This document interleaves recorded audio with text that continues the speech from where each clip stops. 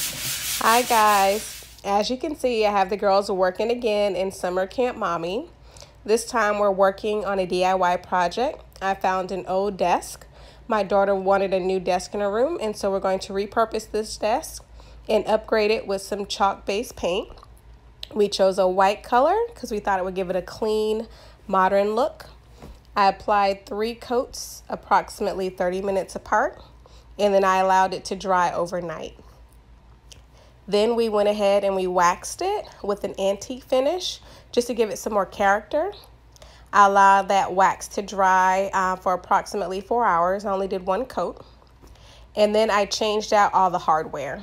I changed the knobs and the handles to a silver polished look, and then we placed it in a room. And now this is her workstation with her desktop computer, and I think it came out really nice and she enjoys it.